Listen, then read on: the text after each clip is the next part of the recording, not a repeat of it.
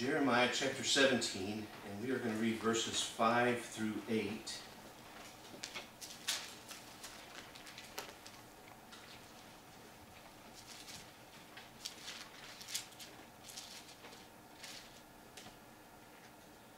Jeremiah 17, 5 through 8. I'll begin with verse 5. And please join me on verses 6, and we'll finish together on 8.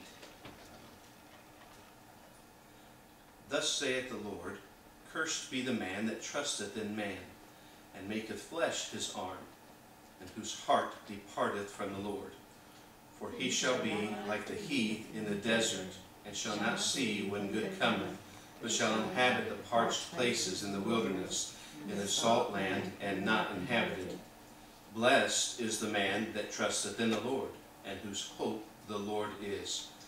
For he shall be as a tree planted by the waters, and that spreadeth out her roots by the river, and shall not see when heat cometh, but her leaf shall be green, and shall not be careful in the year of drought, neither shall cease from yielding fruit.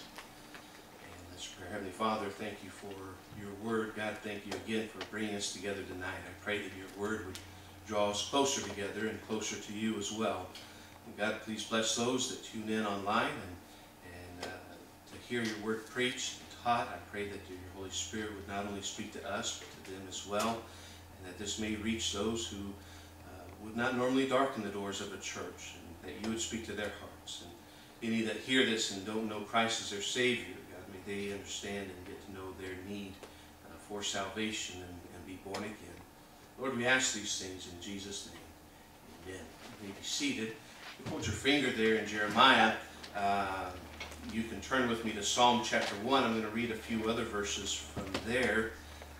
And then I'll come back to Jeremiah and we'll go forward in Psalm 1.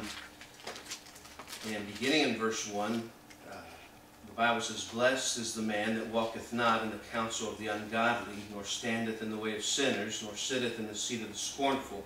But his delight is in the law of the Lord, and in his law doth he meditate day and night.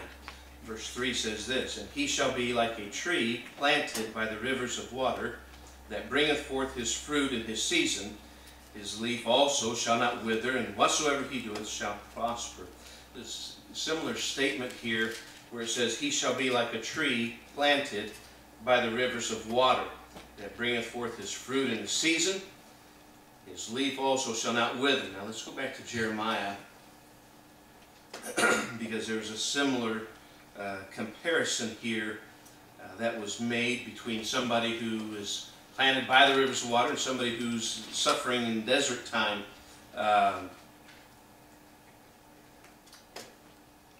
Verse 8 says, For he shall be as a tree planted by the waters, and that spreadeth out her roots by the river, and shall not see when heat cometh, but her leaf shall be green, and shall not be careful in the year of the drought, neither shall cease from yielding fruit. I want to talk a little bit about the year of the drought. The year of the drought. I want to make just some statements about it, because God says, here's a tree that's going to be fine, and is not going to have to worry or be concerned or anxious in the year of the drought. And that word careful, we think that means how you're supposed to walk across the ice. But in the Bible, when we see that word careful, it means full of care or full of worry. And, you know, Jesus said, Be careful for nothing, but in everything, by prayer and supplication, give thanks. And what he's saying there is, he's not saying don't be careful as you walk, or be careful as you do this or that. He's saying don't be full of worry, or don't be full of care. It's like not having a care in the world. That's a person who's not fretting over every little thing. So that's the meaning of the word when we see it in the Bible.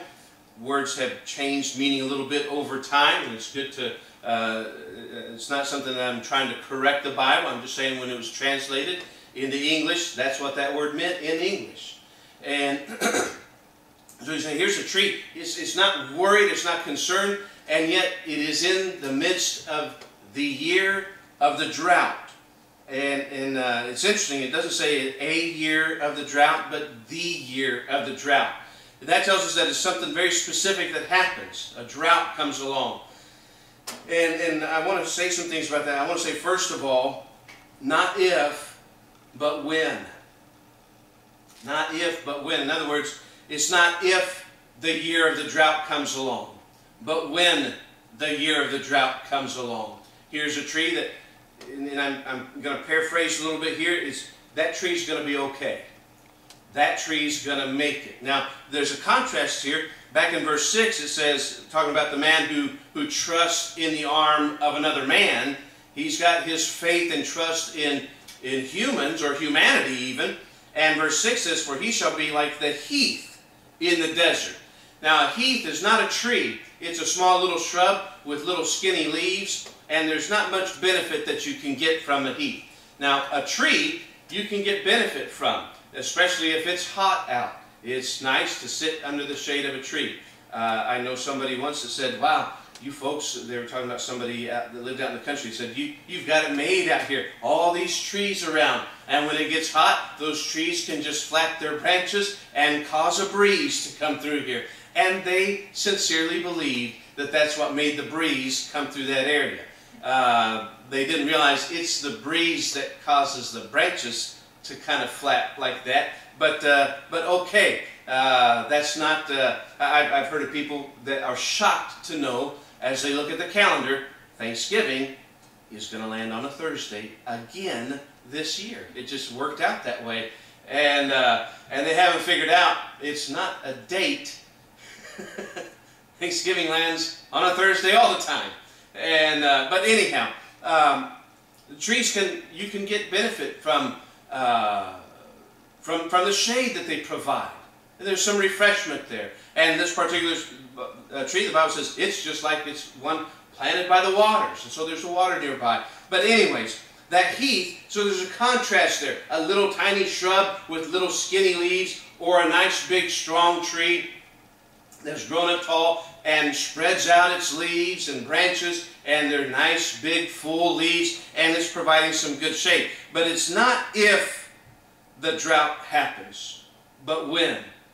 And we've got to be ready for that. And a year where there's a lack, where there's a wanting, and we can look through the Bible and see person after person after person, and they were not exempt from the year of the drought in their life.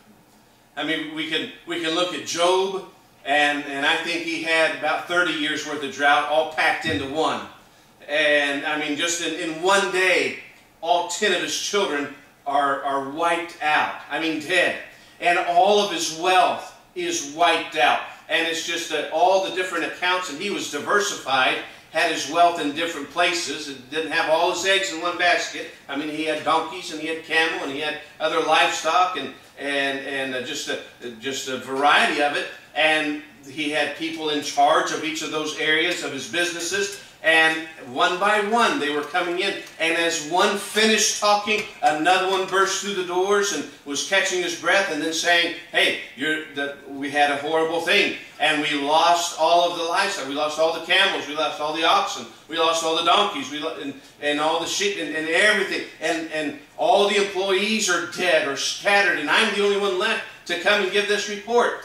And the Bible doesn't say this, but I think they kind of looked around, and as the last guy comes in and tells him, Job, you're completely and utterly 100% broke, they may have looked at each other and said, well, I guess there's not much left here for us. I mean, his next check is going to bounce. And he very well may have lost them also. We hear nothing else said about them in the rest of the book. And Job went through the year of the drought. All of his wealth left him. All of his children died. The comfort of his wife was not there. And not just the comfort, but she was actually kind of advising him to do something wrong. And sometimes when people are hurting, they give bad advice. And it's just a reaction, it's a knee reaction, and I'm you know what, I'm glad Job didn't hold that against her. I'm sure she is too. But again, Job set a good example in not holding that against her. I'm sure she was glad he didn't hold that against her. And I'm sure she later on said, you know what, I'm sorry I said that to you. And he said, too late, got to have 10 more kids. God's given me everything back. We can look at Joseph in the book of Genesis, sold into slavery by his own brothers. I mean, it's his own flesh and blood. And they hate and despise him so much that they have first, their plan A, let's just kill him. And one of them says, you know what, I don't want to do that. That sounds a little extreme. Not a whole lot extreme, but a little, that's going a little bit too far. Let's just throw him in this hole until we can figure out. But he's sold into slavery. And then from slavery he goes into prison. That's a year of the drought. And you'll be hard-pressed to find anything negative said about Joseph. But he went through a year of the drought. You'll be, God kind of had a talk with Job and said, Job, it's interesting, when he was talking to Job, he said things a little bit different than when he was talking about Job. Hast thou considered my servant Job, that there is none like him in all the earth? But when he's talking to Job, he says, hey Job, if you're so smart, who hung the stars? And who created all the beasts of the ocean and the birds in the air and the beasts of the field? Who made all this and whose power holds it all together? And Job realized, I'm not as smart, I'm not as good, I'm not as good a Christian as I thought I was. And by the time God was finished talking to him, Job said, I've got some cleaning up to do in my life. And he wound up closer to God. But he went through that year of the drought. Joseph went through that year of the drought. Daniel went through a time of drought, or the year of the drought, as he is a young man minding his own business, living in his homeland, home country, and all of a sudden the invading forces come through and they say, you're coming with us. And they take him to a foreign land, separate him from his family, separate him from his teachers, from his parents, from his friends and brothers and sisters and cousins and everybody. And they say, now you're going to have a new diet. You're going to eat all new food. And this food is going to be food that has been sacrificed to our gods, because it looks like our God beat your God, because that's why you're the one that's captured. And so you're going to have to convert. And he said, no, I'm not going to convert. I would rather go with the worst tasting stuff you can offer me. You know, I've never seen pulse on a menu anywhere. And if I did see it, I'd say, do you have a cheeseburger? But he opted for that instead of eating from the king's table. He's now in a new culture. A new language has to be learned. And then they said, we're going to change your name. And that's so very often, all those things are tools used to reprogram people, or what we call brainwash people. People that go into a cult, they say, we're going to change your diet. We're going to change how you dress. This is going to be a different culture. You might have to learn some new terms, a different way of speaking. And let's give you a new name while you're here. Your old life is all gone, all your old contacts. No, you can't go back to see your family and your parents. You're in here in the compound with us now. And it's a mind controlling, brainwashing technique. And it's nothing new. It was going on back in chapter 1 of Daniel. He was in a year of drought, but he purposed in his heart, the Bible says. And his companions said they purposed in their heart. But it started with one. They said, you know what, if he's going to take a stand, I'm going to take a stand. And yes, I'm going to take a stand. But there was many others that were captured. Who knows what their names were? Because they didn't take a stand. They went along with it. They said, don't cause waves. We can have it good here if we just go along to get along. And they never accomplished a thing for the Lord. But as a result of Daniel's stand, Nebuchadnezzar got saved. And by the way, Daniel got to be his right-hand man. But at the beginning, he's in a year of drought. David gets anointed to be the next king. And then until he becomes king, he spends the rest of that time running for his life. I mean, there's a short little time in there where he got to live in Saul's house, and the current king, and got to see how people came in and went out, and saw the way, being a king, you know, how he had to run things, and became very close friends with Saul's son Jonathan. And then Saul became very angry and hateful and murderous towards them. And he said, well, I gotta flee for my life. And for years he spent on the road, on the run. And then he became king. And then his own son, one of his own boys, turned against him. He started turning the people against him, and led a revolt against him. And as his son's kicking down the front door, David and his men are saying, let's just quietly go out the side door and leave town. I'm not going to go to war against my own boy. And interesting, you know, his men said, your boy has no fighting experience. The people he's coming with have no fight. We could put this down and put an end to it right now. He said, no, I'm not going to go to war against him. That's a year of drought. Your own child turns against you and turns others against you. That's a difficult time. The king is going after you. That's a difficult time. Paul in the New Testament was shipwrecked, snake bitten, stoned. I mean, had rocks thrown at him till he was dead. Thrown into jail again and again, beaten.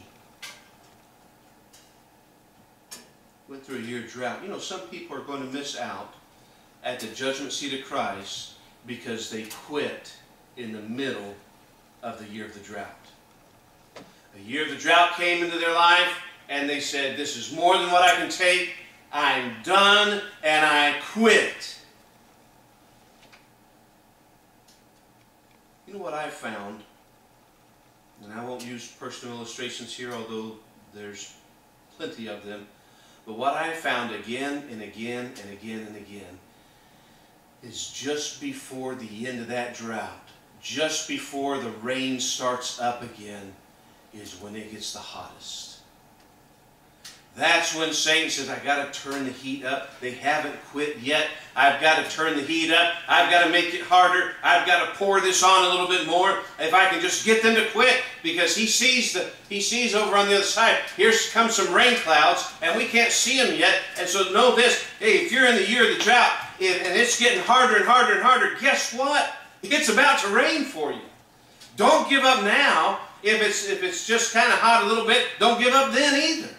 Because there's going to be a lot of people that said, oh, if I had just one more day, one more hour, one more week, one more month. I heard a fella talk about a good friend of his in Bible college.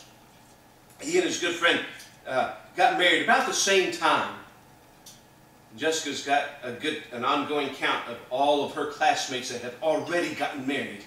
And she'll update you on that if you want. And she'll tell you exactly how many days and hours she has left until her wedding. And then she says, and this person got married before me, and this person, and this person, and this person. But none of them married your man. So you're still good to go. These two fellows, good friends in college, graduated at the same time, got married within a month or two of each other. They were each other's best men. And after just a year or two of marriage, the one fellow's wife got very, very sick. Very sick. And, I mean, bedridden. Very, very ill. And, of course, her husband got discouraged. And they hadn't been married very long. He's looking forward to the rest of his life and the rest of her life and them growing old together. And now she's bedridden. And he went to his friend, or maybe his friend came to him to visit or something, and he said, I don't know if I can take this. He said, it's not what I signed up for. He said, you promised. He said, I stood with you when you said for better, for worse, when you said for richer, for poor, when you said the words in sickness and in health. And this is a sickness. You promised. You took an oath before God, and you took an oath before me and the other men that were standing beside us, and before all the people gathered together, your family and her family. He said, now, you keep your word and be a man. And the man said, I don't know if I can. By the way, that's the job of a best man to do that. It's not just there to hold the rings and hand them to the groom. He's saying, I'm standing with you and supporting you, and I'm going to try to, if need be, hold you to your word on this. He said, I can't do it. I can't do it. And he quit during the year of his drought. He quit. He filed for a divorce and got it. She was in no shape to fight over it and to try to stop it, and so it was quick. He got a divorce quickly, and a week later she died. One more week. One more week, and people would have said, God bless you for staying with your wife all the way through that year of the drought. One more week, and he'd have been a hero, but he gave up. And he'll forever be a zero. That will stay with him. If I'd have just stayed one more week, one more, hey, in the middle of the year of the drought, towards the end of the year of the drought, you don't know when that year ends. But just stay with it. Just stay with it. You're not the only one that's gone through a year. It's not if it happens. It is going to happen at some point in time. And realize you're not the first one, and you're not the only one, and you won't be the last one to face a year of the drought. And that might not be the last year you'll ever have to face. Jesus went through a time of drought. He went to Gethsemane. Jesus saw his good friend Lazarus dead. And Lazarus' sisters had sent word to him and said, go get Jesus, because tell him that his friend Lazarus is on the verge of death. And so they went and they delivered the message. And Jesus tarried and was there for a few more days. And he came back and they said, you're too late. He's dead. He's gone. He said, take me to where he's buried. And they took him out. And he said, now uncover it and roll that stone away. And they said, Lord, by now he stinketh. He's not embalmed. He's in there, and he's in bad shape. And Jesus said, Lazarus, come forth. Called him by name. If he had just said, come forth, all the graves would have been emptied that day. He said, Lazarus, come forth. But he still faced, the Bible says, Jesus wept. Later on, Jesus was betrayed. Not by some stranger. One of his own disciples. He was beaten.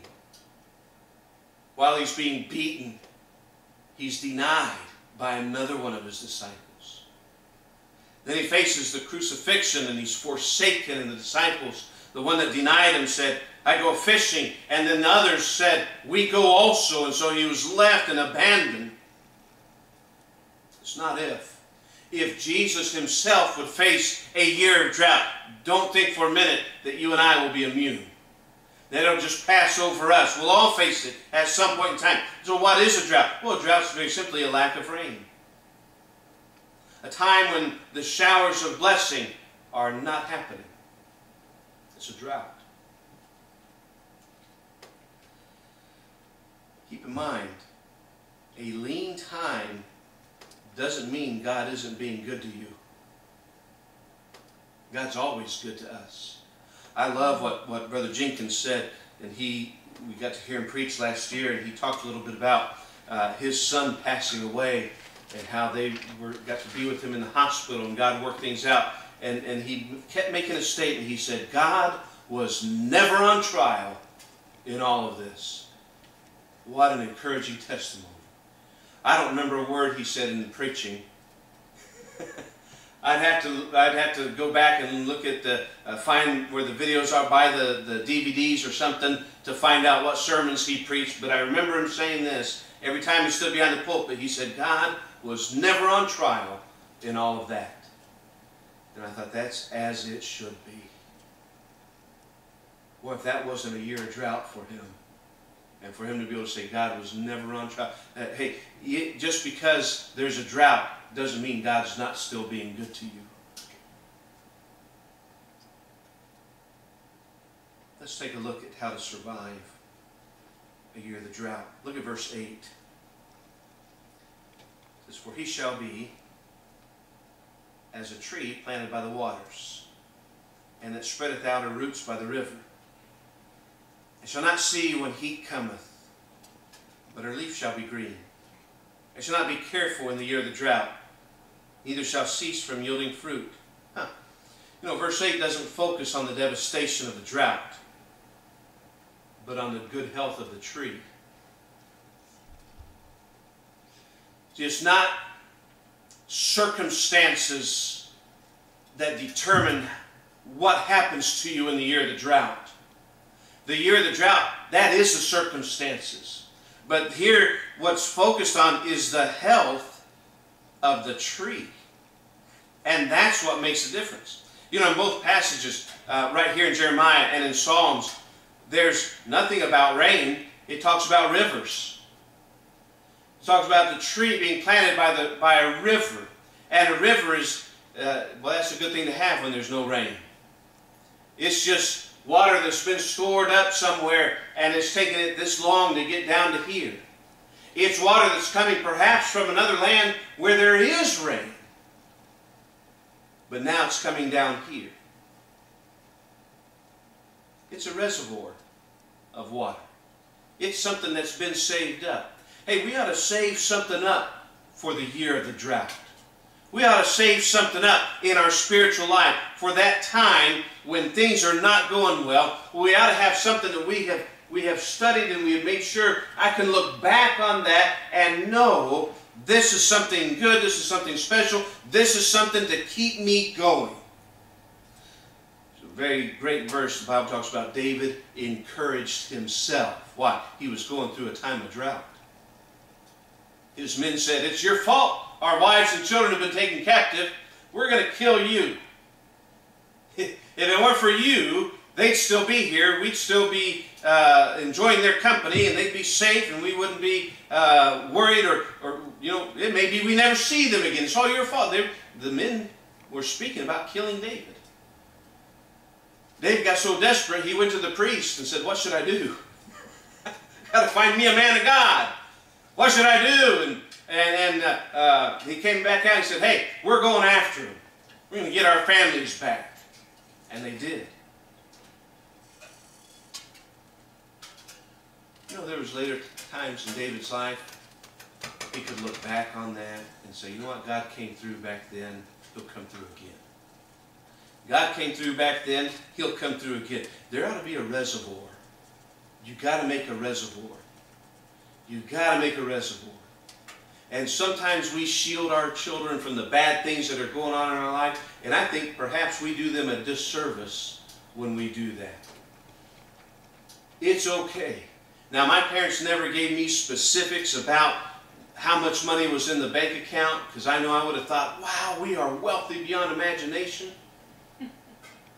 And that just was not the case. But I think it's funny when you hear 14-year-olds say, I'm making lots of money. $6 an hour. I mean, I'm raking it in. Okay.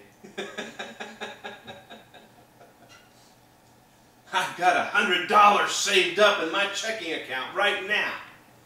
I'm wealthy beyond imagination. And you know, to a child, $100 is a lot of money. In fact, to an adult, Dad always said $5 is a lot of money if you don't have it. And I understand what he was talking about there. But I do remember times when overhearing Mom and Dad talking about finances, and I remember Dad saying the statement, sometimes we have a lot of month left over at the end of the money. And my parents got paid once a month, and that money had to last the whole month, and that money had to pay for the bills of the church. I mean, there was support that they lived on, but also the ministry. Until the church was established and it was up and running and self-sustaining, that money came from the support. The support was divided into the personal fund and the work fund. And even after the church was self-sustaining, that money was still going in the work fund, and they said, we can't buy groceries out of the work fund. It's got to go towards the work, towards the ministry. But I remember them talking about that. And I know that the lady that was running, taking care of sending checks out to the missionaries at the mission office, her name was Mrs. Schmidt. And so in my great understanding of how money worked, as a 5-year-old, our money came from Mrs. Schmidt. And because I had heard Dad say, Mrs. Schmidt deposited the money into our account, so it's there. And so I had it figured out. Mrs. Schmidt was the source of money. And I remember hearing them talk about being low on funds and this and that. And I said, there's no big deal. Just call Mrs. Schmidt. Have her put some more money in the account. And I got my head patted and go play and everything. But you know what? I think my parents did well to let me overhear that. That there was lean times. Because through all that, I don't remember there ever being a time that we sat down at the table where there wasn't food. There was always something to eat. I didn't know we were poor till after I graduated high school. And I'm not kidding about that. I was telling somebody the other day, I said, you know, when I was growing up, we were so poor. He said, how poor were you? I said, we stayed out in the parking lot at KFC and we licked other people's fingers when they came out. That's how poor. We weren't quite that poor. Carl Hatch was that poor. He's the one that originally told me that story. But I didn't know. I didn't know all the stuff. When I was here in school, we qualified for free lunches. Mom always packed my lunch. Just put it in the lunchbox or in a brown paper bag and went to school with it. I got to see God take care of us. They didn't shield me completely from that. And I think we perhaps do our children a disservice by shielding them from that drought and so they never get to see God get the glory and the praise and the thanks for getting us through that. And because when that happens, that builds up a reservoir for them. And they can go on in their life and later on tell somebody, you know what, we're going to be okay. This is nothing compared to what I saw God bring my parents through back in the day. And if we serve the same God, and we do, and He could bring them through that, and He did, He can get us through this ourselves. And you build up your own reservoir, and you let your kids borrow from it, and let them learn something from it as well. I've said before, verse 6 mentions a heath. That's the person who is trusting and relying on other people. And then there's a tree in verse 8. And what is the difference? Well, the location. The location.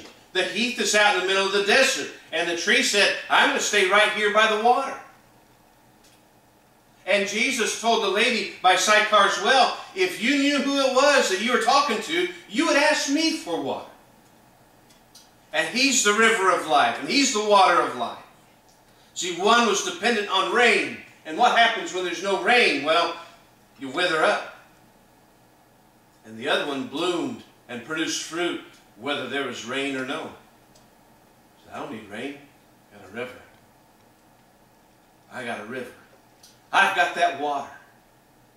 Jesus prayed and asked God to wash us by the cleanse us by the washing of the water of His Word. Well, you put root down in this right here, and you'll have a never-ending source of water in the year of drought.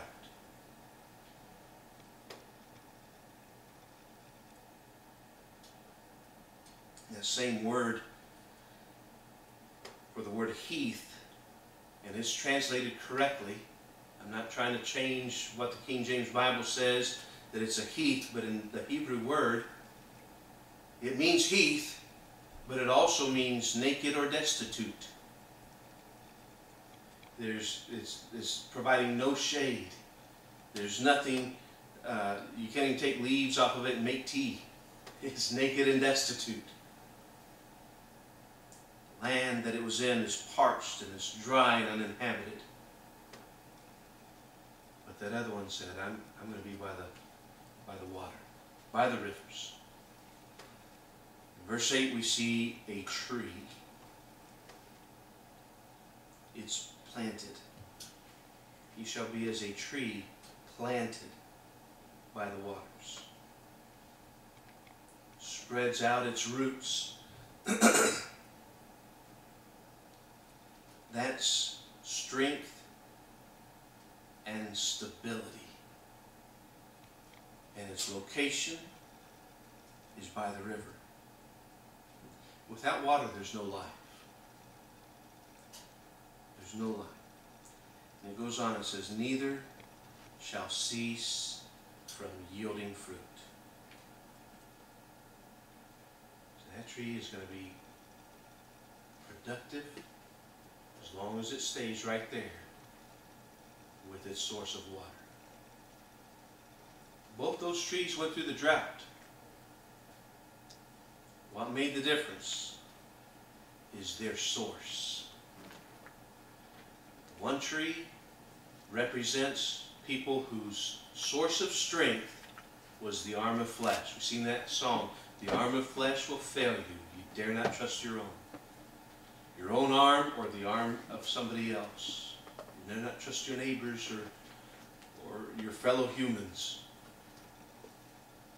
The other tree said, it represents a person who said, I'm going to be dependent on God. On God. My help cometh from above. And Jesus is that water of life. It's not a matter of, hey, you'll need this if you go through a year of drought. It's not an if. It's not an if. You'll need this just in case you ever have to face a problem. That's not an if. You'll need this in case there's ever turmoil in your life. Hey, our country is headed for turmoil. There are already 9,000 illegal aliens headed this way. So far, there's 9,000. And they've just come in getting close to Mexico. Now, as they continue to go, that number will grow and grow. They want to be at our border by the time Biden takes office. Because they know he's not going to do anything about it. That's the first wave. 9,000. They're estimating that during his presidency we could get as many as 11 million illegals added to our country. That's problems. That's problems. They're not going through the proper channel. They're not doing it right. They're breaking the law. We have, according to estimates, the potential of getting 11 million criminals being here. And our government's reaction will be nothing. They'll say, well, let's just let's register them to vote. Folks, we're headed for problems. We're headed for problems. Because once the people that want to see us harmed realize, hey, they've opened the floodgate again, let's just march right in with these people. And we could build bombs while we're there. We can buy all that stuff. And they'll never have papers on us. They won't know who or what, where we came from. What are we going to do? Hey, let's just stay right here. Let's stay right here. And we won't have to worry about those things. Careful for nothing, because this is where our hope is. Right here. What we do in that year of drought, we'll stay in the Bible. That's what we'll do. Let's stand tonight, every head bowed, every eye closed.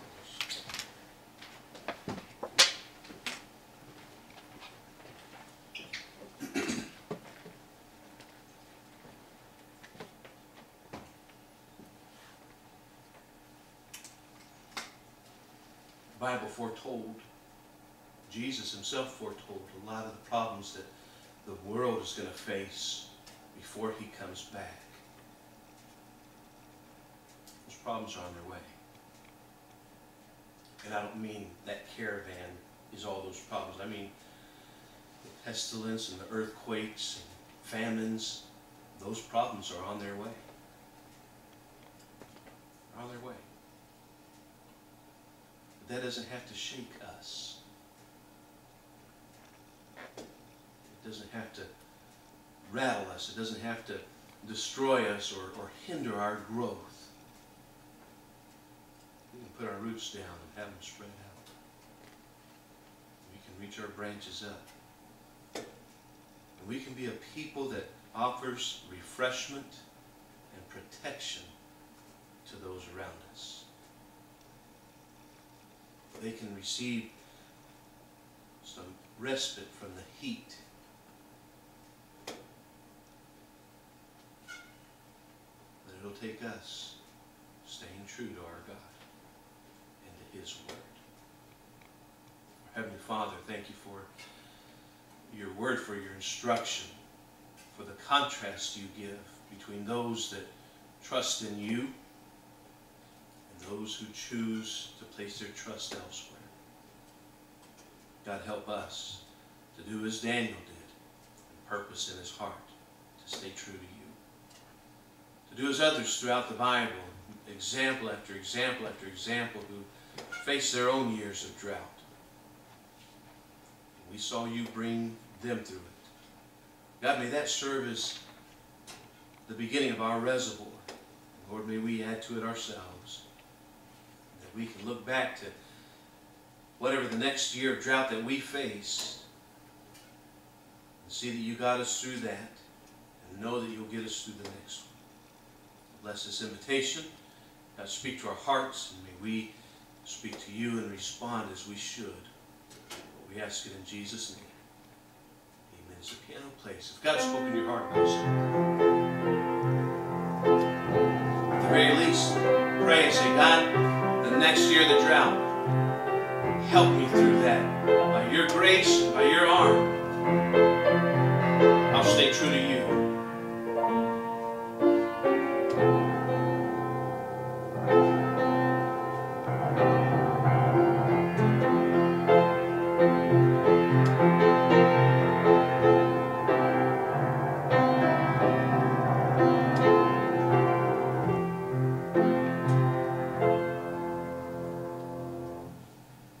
Heavenly Father, as we leave here tonight, Lord, we ask that you would take us to our homes safely.